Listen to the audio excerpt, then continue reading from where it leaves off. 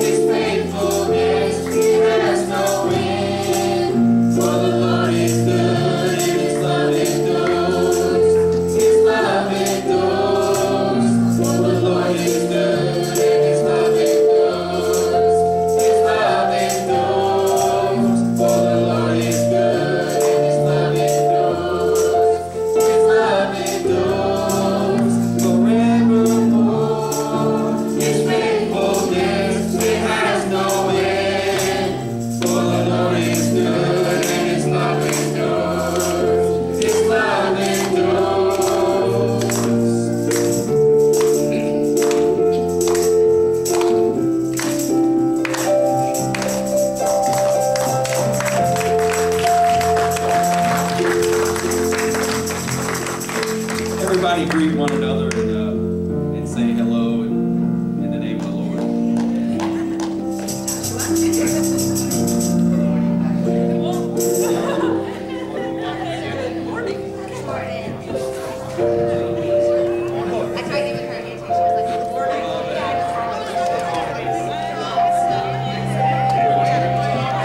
Wayne.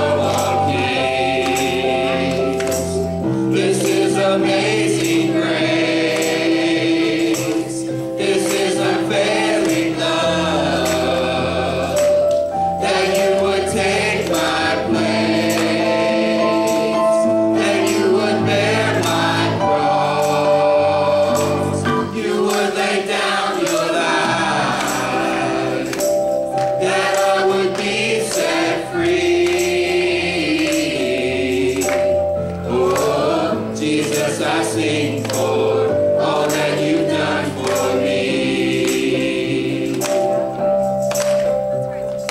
Worthy is the Lamb who was slain, and worthy is the King who conquered the grave. Worthy is the Lamb who was slain, and worthy is the King who conquered the grave. Worthy is the Lamb who was slain, and worthy is the King who conquered the grave. Worthy is the Lamb who was slain. Worthy, worthy, worthy. This is amazing grace. This is unfailing love, that you would take my place, that you would bear my cross, you would lay down your life, that I would be set free. Oh, Jesus, I sing for all that you've done for me. This is amazing grace. This is unfailing love, that you would take my place, that you would bear my cross, you would lay down your life, that I would be set free.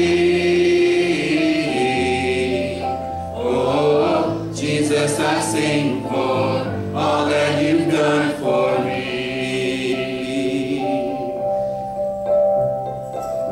Jesus, I sing for all that you've done for me.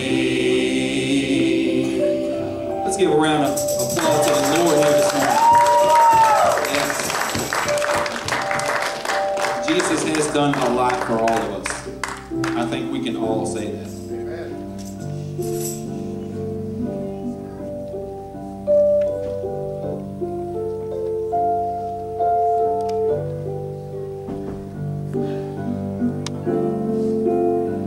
This is a time of worship where we can do our tithe and offerings as we prepare ourselves for that.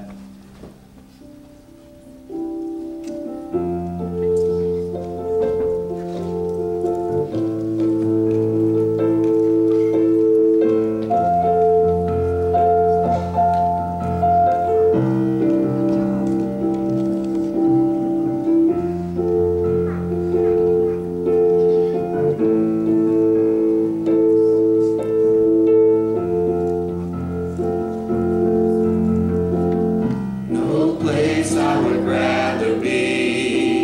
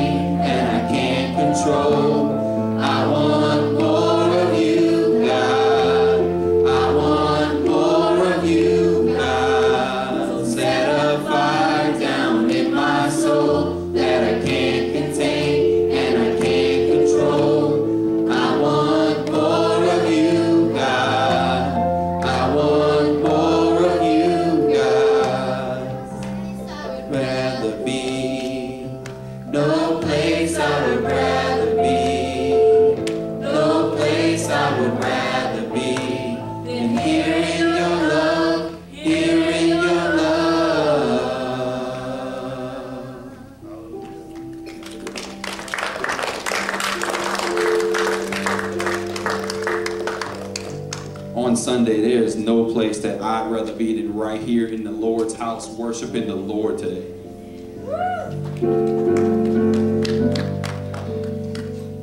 Father, in your word it says, if my people would just humble themselves and seek your face. My God, how true that is. God, we know that your word is true. We know that your word is love. We know your word is compassion. Father, I just want to thank you, Lord, for loving us, Father God, for sending your son, Lord, for your sacrifice, oh God. Even in our brokenness, Father God. My God, in our brokenness, Lord, you shower us with love and compassion, Lord.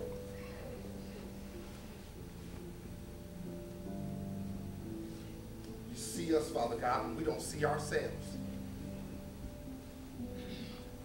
You know what the road ahead is for us, oh Lord, even when we can't discern it, Lord. Father, I thank you for being the King of Kings and the Lord of Lords. As we stand here today, Father, in your presence, seeking your face, seeking your presence, Father, that's what we after, Lord. Nothing else will do, oh God. Some of us are standing here broken, God.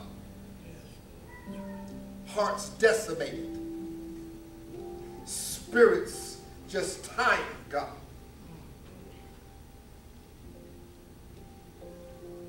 Sickness in our bodies. Confusion in our minds, Lord. Deliverance needed in our lives, oh God. But we have the audacity to stand here like you don't know, God. The devil wants us to keep us from seeking you, oh God. He don't want us to lay it at your feet, Father, because he knows all we have to do is ask and lay it at your feet and believe that you are God. That you can fix it all. That you're in the fixing business, God. Whether it's hearts, relationships, minds, bodies, soul, you're in that business, God. But he wants to keep us quiet and keep us in our seats and keep us afraid and keep us from confessing it among men, oh God. But your spirit tells me today that you're here, oh God, and that you're ready to receive it, that you're ready to fix it, that you're ready to make it right. All we have to do is just take that first step towards you, Lord. With every head bowed and every eyes closed. If you're going through something today, if there's confusion in your mind about who you are, if there's confusion in your mind about your relationship with Christ, I just want you to slide your hand up right there where you are. Maybe there's confusion about who you are, that you're seeking, trying to find out what God is calling you to be. Slide your hand up right there where you are. Thank you for being honest. Thank you for being open and ready for the Spirit to move in your life. Maybe you're dealing with sickness in your body. I say slide your hand up right there where you are. Because our God is a healing God. Maybe you need deliverance from an addiction that you have. Oh my God. Maybe it's pornography. Maybe it's alcoholism. Maybe it's drugs. Maybe it's lust. Maybe it's lying. Maybe it's gossiping. Oh my God. If that's you, just go ahead and slide your hand up. Nobody looking around.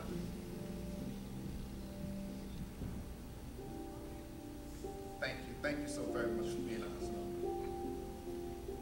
Because you're not fooling God. He already knows. The word says if you're ready to confess it before God and before man, my God. We're going to pray for you today. And I am going to believe that whatever it is, whatever issue you're dealing with, whether if it's sickness, whether if it's confusion, whether if it's your tongue that you're trying to get under control of your relationship with your husband and your wife, God can fix it right here today. I believe that. I stand on that. I'm going to ask you to come. Come to the feet of the cross and let God begin to heal your life. Let him begin to restore your passion. Let him begin to restore your hunger for him. Let him begin to clear your mind and clear your heart so that you have clarity in who you are and who he's calling you to be.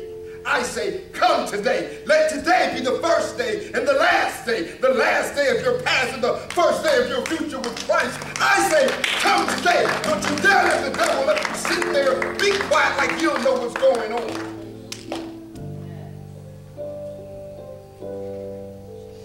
The house of grace, God's grace, the gospel of grace is now open. Come.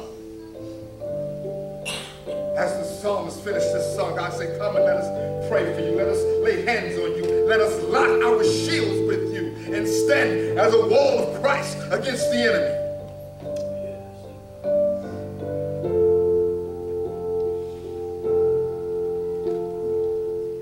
Find one of these prayer warriors.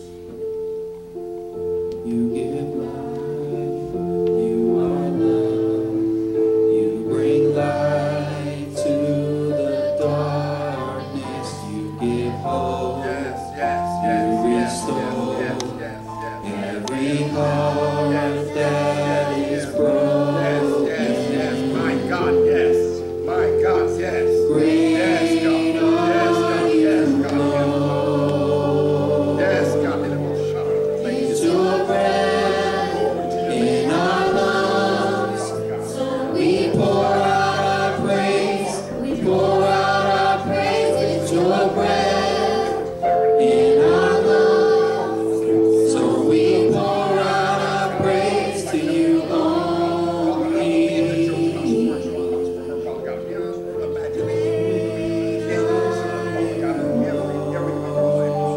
Bless her finances, bless her relationship, bless her heart, God. Bring her God. You bring light to the darkness, you give hope, you restore every heart that is broken. Great are you, it's your breath in our lungs, so we pour out our praise, we pour out our praise. It's your breath in our lungs, so we pour out our praise to you only. In our lungs, so we pour out our praise, we pour out our praise. It's your breath in our lungs, so we pour out our praise to you only. It's your breath in our lungs, so we pour out our praise, we pour out our praise. It's your breath in our lungs, so we pour out our praise to you only.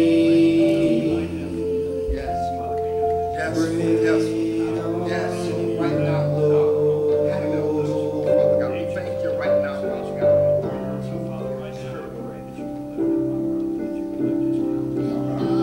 The earth will shout your praise, our hearts will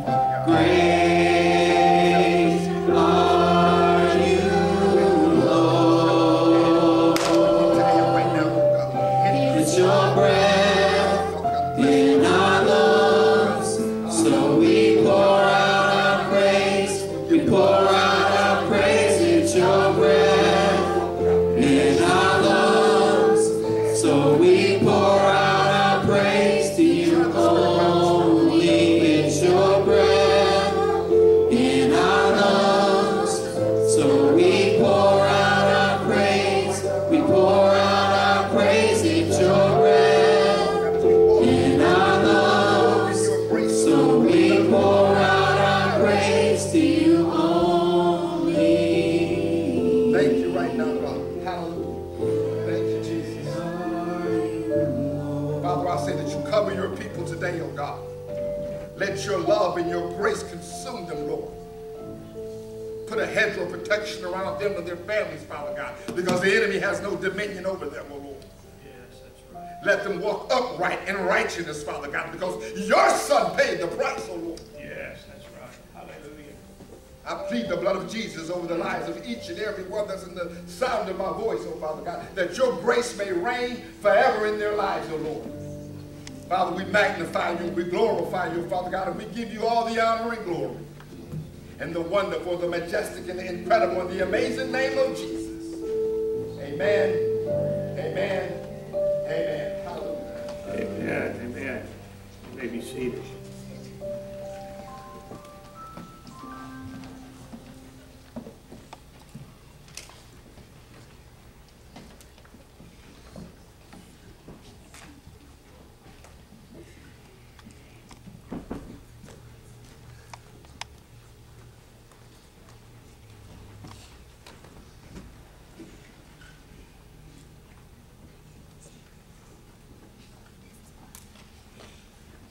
We are continuing in our study of the whole armor of God.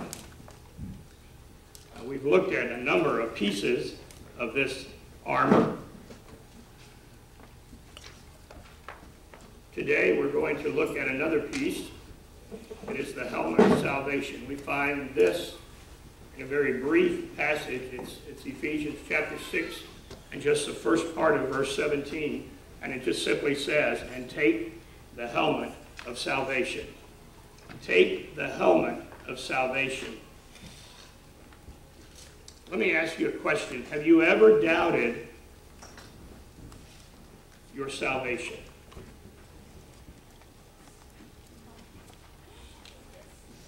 Have you ever doubted your salvation? Yes. You might be shocked to hear, but even your pastors sometimes doubt their own salvation. I know, I can't speak for Pastor Vance, but I know there have been times in the past, in the midst of doing what God has called me to do, that I wonder if I'm doing this and I'm not even saved myself. But I will tell you that God never wants us to doubt our salvation. In fact, the Bible tells us very clearly in 1 John chapter 5 and verse 13. It says, I write these things to you who believe in the name of the Son of God, that you may know that you have eternal life. Listen, you need to know that you know that you know that you know that you have eternal life, that you have forgiveness of sin and assurance of salvation. But the enemy wants you to doubt your salvation.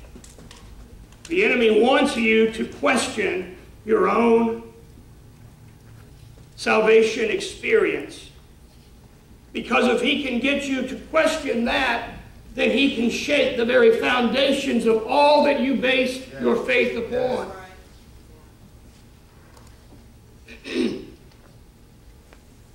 And I believe that this is the reason that the Apostle Paul chose to call the helmet that covers the head the helmet of salvation. Because you see, Pastor Vance outlined it very early on in this series, that the battlefield is in the mind. The battlefield is in the mind, and the enemy messes with our mind. And if we can put on this helmet of salvation, that it covers our head to keep the head shots from the enemy from hitting us, and to protect us from that doubt that the enemy wants to place in our mind, then the enemy cannot have any inroads into our heart, because he can't get it. He has to enter our heart through our mind. And if he can't get into our mind, then he can't get to our heart, and he can't get to that very sense of who we are in Christ. That's why I believe that the Apostle Paul wrote also in Romans 12:2. He says, do not be conformed to this world, but be transformed by the renewal of your mind. And brothers and sisters, I would say that this is something that you have to do every single day. In fact, it's something that you might have to do several times a day, depending on what's going on in your life. Do not be conformed to this world. That's what the enemy wants you to do. He wants you to conform to the ways of this world. He says instead of doing that, be transformed by the renewal of your mind. Again, this idea that what's going on in your head is where the action is with regard to the enemy's attacks against you. And so today I want to see there are a number of things that the helmet of salvation will protect us from, but I want to focus in on three that I think are common to many, many Christians. The helmet of salvation, I believe, will protect us first and foremost from a divided mind. From a divided mind. Listen. We live in a multitasking society. And we're capable, because God has created us this way, we're capable of doing more than one thing at a time. But let me ask you, are the multiple plans, the multiple things that we do each day, are they compatible with one another? In other words, is not one working against the other, or are they working in tandem towards a common goal? Because sometimes what we find ourselves doing, we get ourselves so involved in so many different things that we don't become good at any of them, and we find ourselves being ineffective overall in most of the things that we attempt to do. Or it may be that we're trying to have a dose of Jesus on the one hand, and a dose of the world over here. Like that would make us well-rounded or something.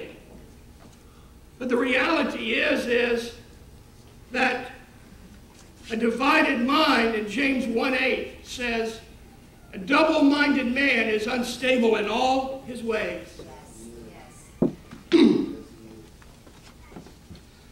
The story goes that there was a Civil War soldier who didn't know which side to fight for, so he wore a blue jacket and gray pants. And they found him dead on the battlefield, shot in the front and shot in the back. The problem is that when we try to cover all the bases in our life and try to be in the world, and we try to be like Christ, then we find ourselves dead on the battlefield because we haven't been successful in either world. Another story that I heard was Pope Alexander VII asked a Greek man once, "Why don't you become a priest?" And the man said, "Well, because I might want to get married." And he said, "Well, why don't you get married?" He said, "Because I might want to become a priest." You see, we can't live in both worlds. We've got to make a choice. We cannot ride the fence. We're either in or we're out. We're either hot or we're cold. We're either up or we're down. We cannot be all things in this world.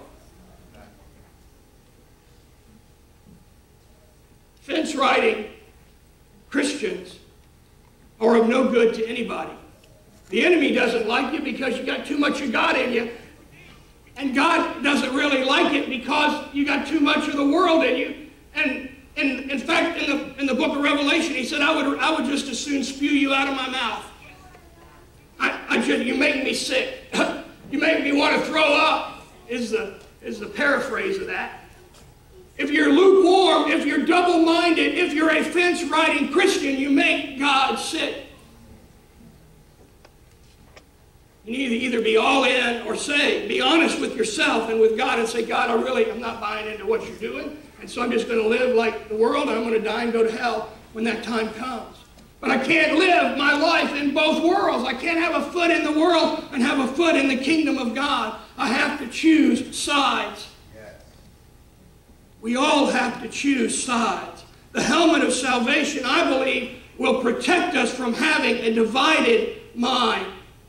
It will help us to be able to say that we are all in, that we're all committed to the things of God, and that we're ready to do battle in God's kingdom. The second thing that I see the helmet of salvation protects us from is this idea of a deceived mind. Listen, Jesus gave up everything for me, and he deserves my best.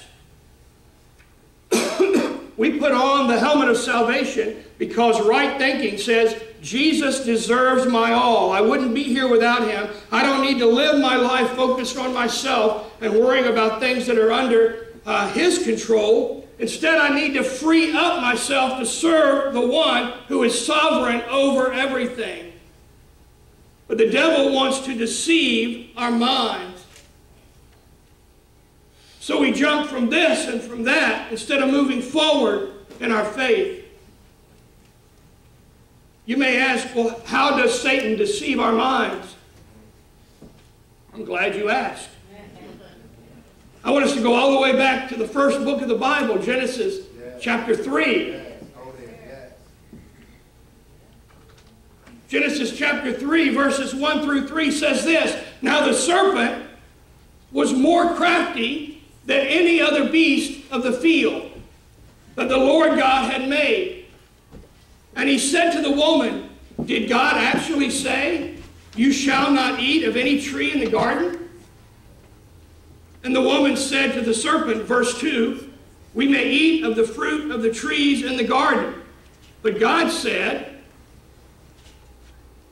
You shall not eat of the fruit of the tree that is in the midst of the garden, neither shall you touch it, lest you die. Did you catch that in that first verse? Please put verse 1 up again if you would. Satan, the serpent, said to the woman, Did God actually say? Did God actually say? You see, he didn't deny God's word. He just caused Eve to cast doubt on God's word. Did he really say that? Is that what he really said? Are you sure? Are you sure that's what God said? Do you see how Satan is deceptive? And Adam and Eve were willing, listen to this, Adam and Eve were willing to give up literally everything because they believed the lie of Satan. They gave up everything. Do you understand what they had? Do you understand how good life was for them? We get the word paradise from Genesis because that's where they lived. They lived in a paradise. Everything in that place was good and nothing in that place was bad. There was no death. There was no pain. There was no evil. There was no hurt. There was no sorrow. There were no tears. Nothing bad ever happened in that place. It was designed by God for man to live forever in this beautiful, beautiful paradise. And they gave it all up.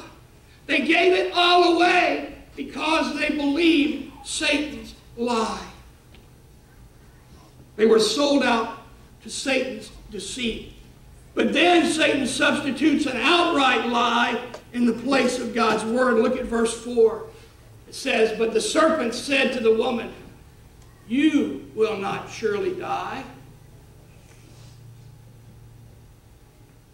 You will not surely die.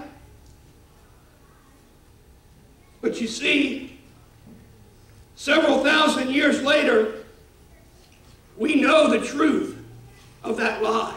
We know the truth that, in fact, because they ate of that fruit from that tree, that they did die. That death came into their world.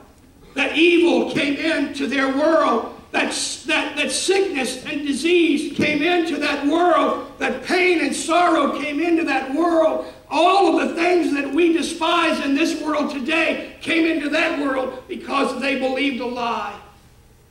They fell for it. And Satan, brothers and sisters, is still in the business of lying to you, making the things of this world that we know we should not have any part of look so good and so tempting. They make us want to have it so badly.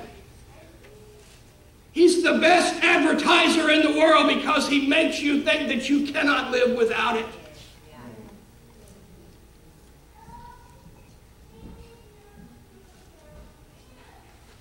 And listen, there are whole groups and organizations that have bought into the lie. Let me give you a couple of examples. If you know the answer to this, you can answer it. Who owns the largest printing press in religion today? You know? This company puts out 500 pieces of literature per second. I'll give you a hint. A couple of them came to my door a couple of days ago. The Jehovah's Witness, who although deceived and diluted, are totally sold out to their cause. If they come to your door, you're going to know that they know what they're talking about. It's not true, but they're going to believe with every fiber of their being that it is true. They have believed a lie. Let me give you another example. Who is it that knocks on doors an estimated 500 hours before they see a single convert, and yet they're starting one new church per day all around the world? Do you know who that is? The Mormon Church. Because even though they are deceived, they are totally sold out for their cause.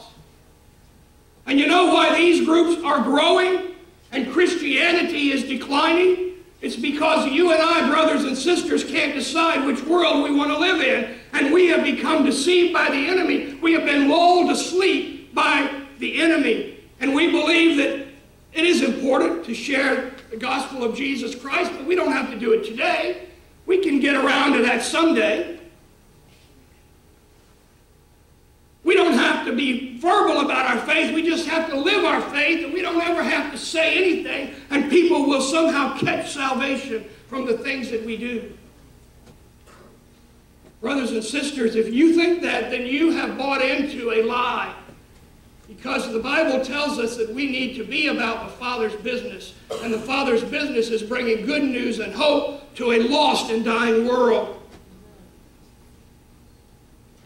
The helmet of salvation will protect you from a deceived mind.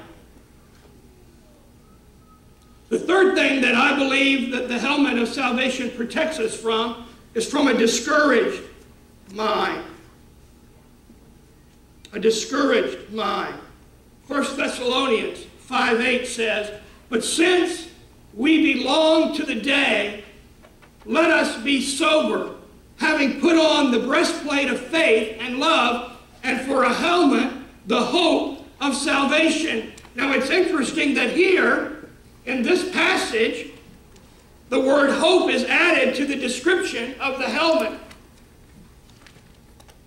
It isn't just the helmet of salvation, but it is a helmet for a helmet, the hope of salvation. For you see, brothers and sisters, hope in the Bible isn't wishful thinking. I believe that the biblical definition of hope is an unwavering confidence in God. And it is hope that we have already found and we have already received.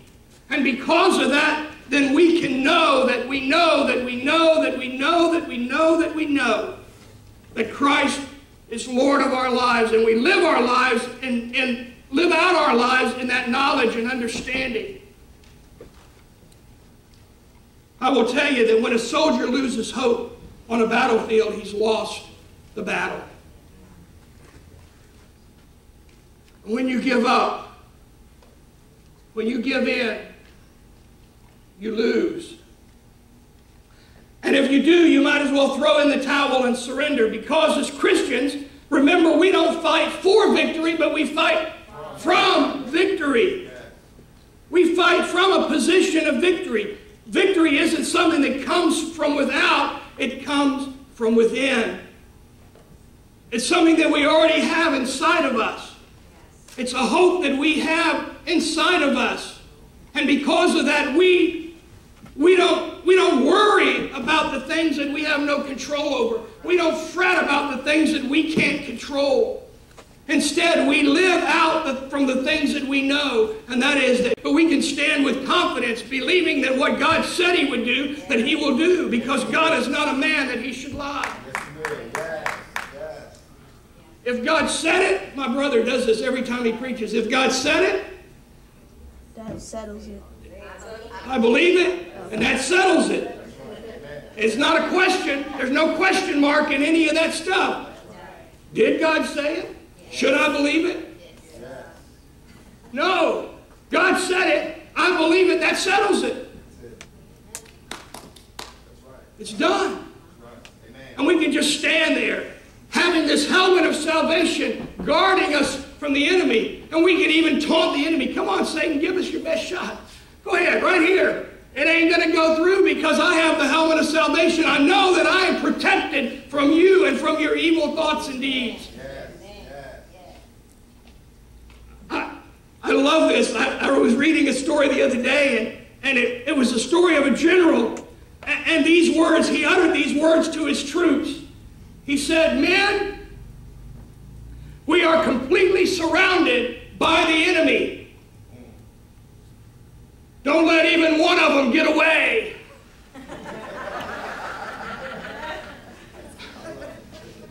Do you ever feel like you're surrounded by the enemy? Don't let one of them get away.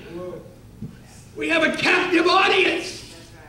They're right there. We can reach out and touch them. Don't let any of them get away.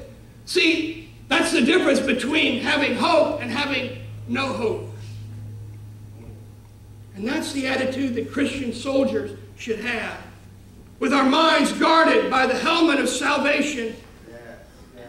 When you see a Christian give up, you can know that that decision was preceded by some wrong thinking. Something like this: ain't no use praying. It don't do no good anyway. Sorry for the grammar. But honestly, when you look around, Christians are giving up. They're giving up all over the place. We're surrendering the high ground everywhere we look. We're ceding over to the enemy. Christians are giving up going to church. Christians are giving up giving to the work of Christ. Christians are even giving up inviting people to come to church. And Christians have given up on becoming equipped, becoming discipled in the things of God. You know, when we look around this room and we can count the numbers and we look who's here on Sunday morning for our Bible study, it's a very small number compared to the big crowd. It's because most of us feel like that there's no use in coming and learning the things of God and learning how to be better equipped in our faith. We've given that up.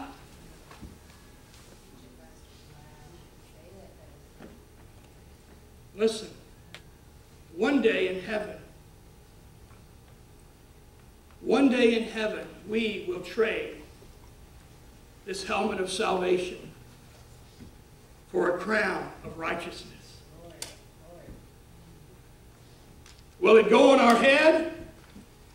Maybe, but not for long, because what I read is that we will take off our crowns and we will lay them at the feet of Jesus, the one who has done for us what we could not do for ourselves, and that is defeat the enemy totally and completely. Listen, when Jesus was dying on the cross and he said, "It is finished. Father, into your hands I commit my spirit," the enemy clapped out loud and he said, "I've done it."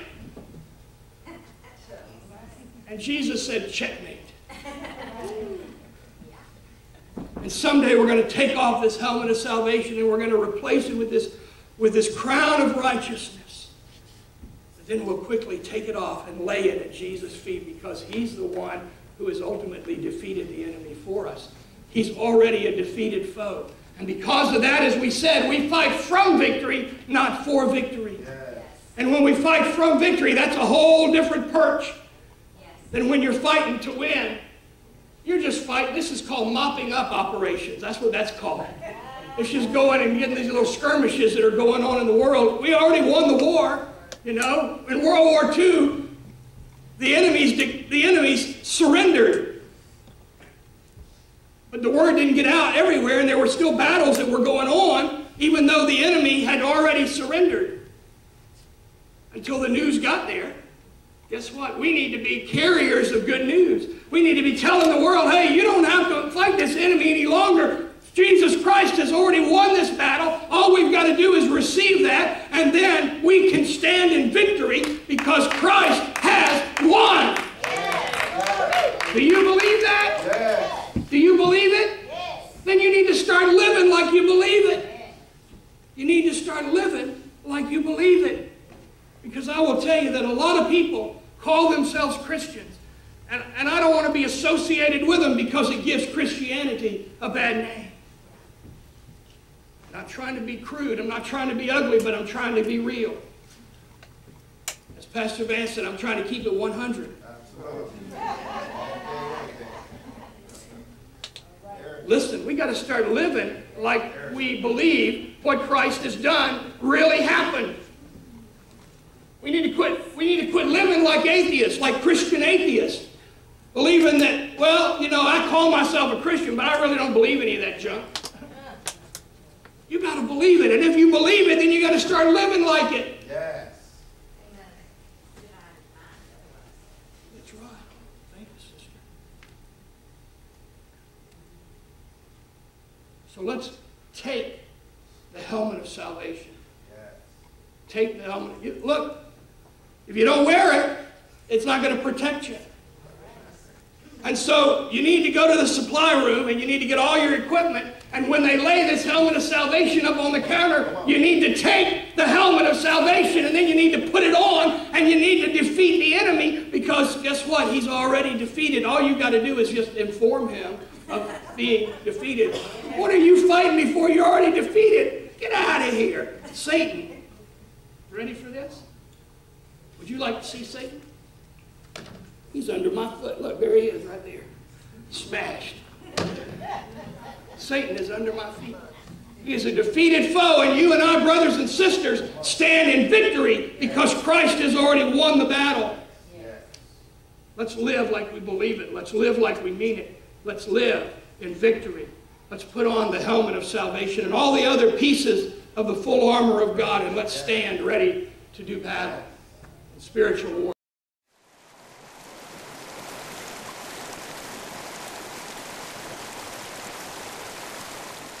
With one